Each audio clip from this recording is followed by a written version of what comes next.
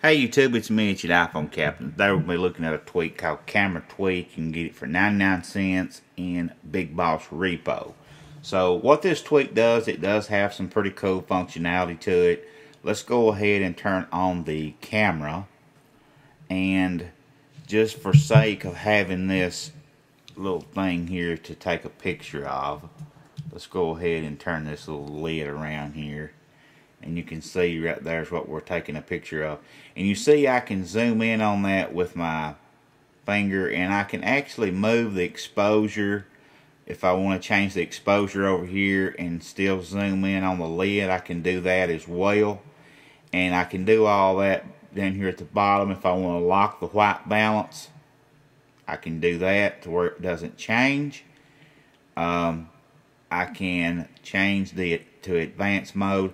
I can change the kind of little tool you have here. You got the little curly Q, and you can scroll through some of these here. I don't really know the proper name for them, but you can see what you can do, and you can set a timer. You can increase, decrease that to whatever you want it to be, which I thought was pretty cool.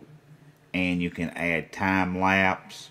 And then you can, here's just your normal mode, which is probably what I would use. And you can also add some of these functions to the video as well, although some of them are limited a little bit as to what you can do. But let's go in here and let me show you. First of all, as usual, you probably know what's coming next. Let's crank this brightness down so it's not so loud on you guys. And what I want to do is show you what it says in here about the tweak. Alright. It's compatible with iOS 5 and 6, and you get some different things for photos. You get separate focus and exposure, time lapse, timer mode, composition overlays.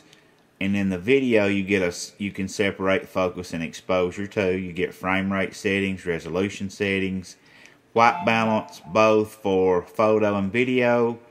So you can do quite a bit with it, guys. Pretty cool tweak to have, especially if you enjoy photography. Check it out. If you're not a subscriber, please hit that subscribe button before you leave, and keep coming back.